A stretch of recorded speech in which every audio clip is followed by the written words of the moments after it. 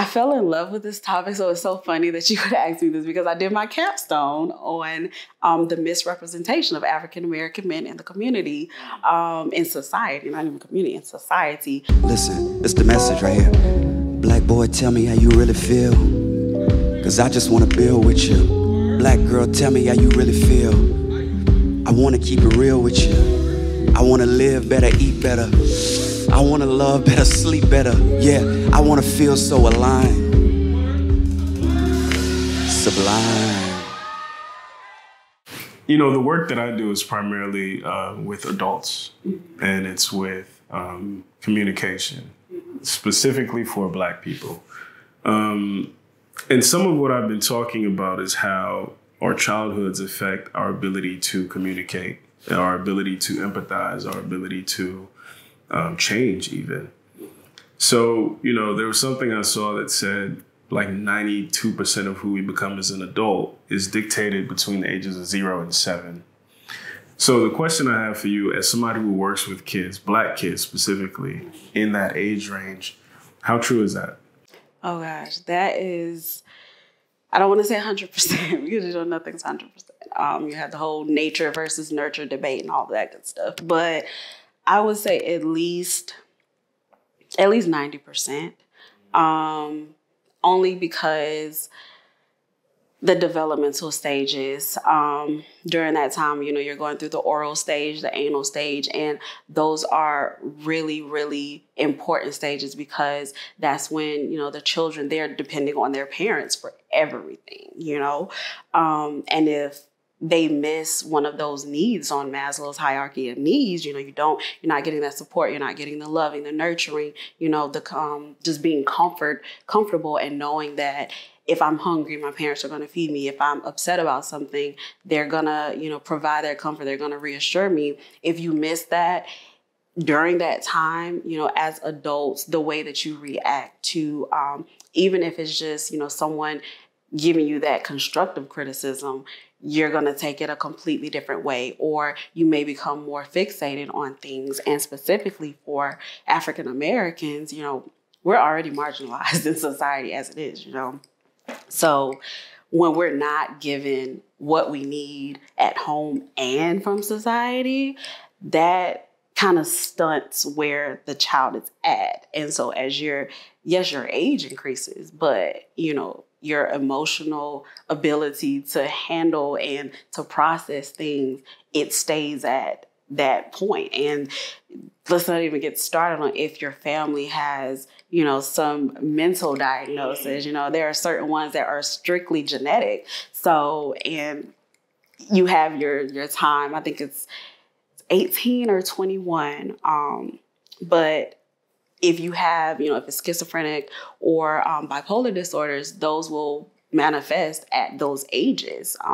So when you haven't gotten all of the assistance that you need or gotten that love from your family or, and it doesn't necessarily have to be bio family members, you know, it can be, we call them kinship family members. So friend of the family, a church member, you know, either a teacher, if you don't get that extra loving from them as you're growing up and you're going through these different developmental stages and you're trying to find your independence and things of that nature, it definitely can cause an issue. And I have seen that in a lot of our kids. And if you don't get the help, the therapy that you need, then you're just going to keep going back to, well, you know, my mom never did this, or, you know, my mom would yell at me whenever I did such and such. And so now that's how I'll respond. So people don't understand that even if you feel like your childhood was great, there are still certain elements that, you know, you may have missed.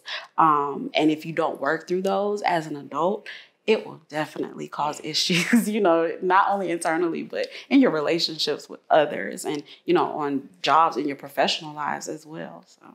So as somebody who works in this profession, are there some, I guess, nuggets of wisdom that you have learned and that you could pass on to others on how to interact with, deal with, help heal, or not even help heal, but empathize with, provide space for a partner, for instance, who has a less than ideal childhood? Oh gosh. And especially a black partner. Black yes. partner. I just want to put that out there. Yes, Black partner. yes. Oh my gosh. I guess the main thing that I have realized and I feel like has helped me is you got to put your bias aside when you're working with other people, regardless of the age. And for me, because I am so involved with, the kids that I work with, so I'm always doing clinical staffings, and I feel like for me, and I can't generalize it for social workers, but for me as a social worker, my mind is always, before I say something, I'm always like, okay, if someone is, let's say you're going through a crisis right now, you're reacting one way and I wouldn't react that way. I have to think about my words before I say them. I don't want to just say, oh, that's how, that's not how you should be reacting. Let's take a step back and think about it, because not everybody, when they're up here, some people want you to be up there with them. That's how they respond. And then some people, you come at them from this level and it brings them down as well. So just putting aside your own bias when you're talking to people, and when you're working with them, and just realizing that the way my thinking as a social worker is not going to be your thinking. And I had a bad habit initially in relationships of assuming that psychoanalyzing. Yes, assuming that because I'm going through these processes, whether it be biopsychosocial or just breaking it down to just the psychological issues, you're not doing that, and you can't just assume that they are, and you can't just assume that they're understanding where you're coming from, because they don't. And when it comes to actually being in the field of social work, you have to think about the person first. Social work is a vast field, and you can do so much with it, from, working at the Department of Social Services to, being in a hospital, being in the schools as a counselor, as a therapist, as a school social worker. But it's not, your behaviors are not just subjected to that one, okay, I'm a social worker, so that means I have to give them all the resources. It's not always going to happen like that. You can give them resources. That doesn't mean that they're going to use it. So just keeping in mind that you're here for the client, or, certain settings, they don't like for you to call them clients, but overall, you're here for the client, and you can't project what you want them to do onto them, because they may not be ready for that. They may not be at that stage of, okay, you were just in pre-contemplation yesterday where you're like, I know what I need to do. And now you're actually putting the action in. It doesn't always happen like that. So just realizing that you're here for them. And the same goes for relationships. I am here for you where you need me to be and what you need me to be. As long as it's not damaging to both of us, then I will keep showing up like you need me to show up. So I think that's what I've learned. Even though I've only been in this field, this is my 5th year. But I feel like my initial position was so just raw to the point where when I started my first day, they were like, oh, you've only been out of college for a year. This is what you chose to do as your first job out of college. And I was like, should I be concerned? But yeah. But you do learn a lot, and you get exposed to a lot in this profession. So something that comes up a lot during some of the conversations that I have is that Black men don't properly empathize with the struggles of Black women. Black women don't properly empathize with the struggles of Black men. So as a Black woman who works in social work, who works around children, specifically Black boys who've been traumatized, what have you learned about Black men? Oh, wow. Their voices are not heard enough. That's the biggest thing. And I fell in love with this topic, so it's so funny that you would ask me this because I did my capstone on the misrepresentation of African American men in the community, in society, not even community, in society. But I had to, of course, narrow it back down, so I narrowed it to the PD region. But I don't know how. I guess as I got more into social work, and I will read our DSM-5 that has all of our diagnoses in it, symptoms and all of that. I will just read that just so that I could get more information because it's really interesting to me. So as I was learning more about different diagnoses and how they can manifest themselves, I started thinking back to men in my family or, my male friends. And I realized that there are a lot of, they may not be able to be diagnosed, it may be unspecified, but there are subtle hints of, PTSD among Black men. And, even some men, I had a friend and he was schizophrenic. All the symptoms were that he knew something wasn't right, but, he was going to the psychologist and the psychiatrist and they would not prescribe him anything. And I just realized and then just seeing on social media how, it was, I can't remember what month it was, but it was like every post that I scrolled past was a Black man saying that they were going through a lot, but they didn't feel like they could talk about it. I'm telling, people that I'm feeling this way and they're like, oh, just suck it up, because that's what, as boys, they're told, oh, you're crying, you hurt, suck it up, just move on. Stop acting like a little girl, you'll be all right. So I have seen that Black men really cannot express how they're feeling. They can't have these mental check-ins or these emotional check-ins. And sadly, it's even when they're in relationships with people that, they don't feel comfortable telling them how they feel because, the person's just like, oh, you're a man, you're supposed to be strong. You're not supposed to feel anything, but... Do they get that from women too? Mm-hmm. Really? Okay. Mm-hmm. Yeah, and I feel like for women, the stigma around, it goes for men, Black women and men, the stigma around mental health.